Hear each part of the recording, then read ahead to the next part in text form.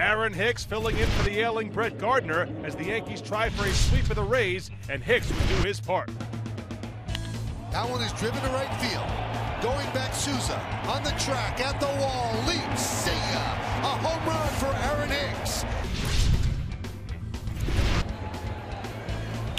Pitch is lined to deep left field. That's gone. That is high. That is far. That has gone deep in the left field seats off the bat of Peter Borges. And the 1-1. Swung on. There it goes. Deep left. That is gone. Aaron Hicks has done it again. He's hit home runs from both sides of the plate.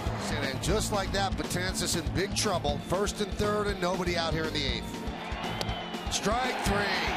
And the pitch. Strike three. Got him with the breaking ball. Pitch is hit weakly on the ground to Betances. He tags Miller on the way by, gets out of the inning. And the 2-2. Strike three.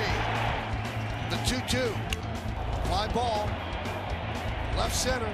Hicks is there. And the Yankees win 3-2. Chapman nails it down, and the Yankees complete the series sweep of the Rays. Aaron Hicks homers from each side of the plate in his second career multi-home run game, and Luis Severino picks up his first win of the year with his career-high 11 Ks.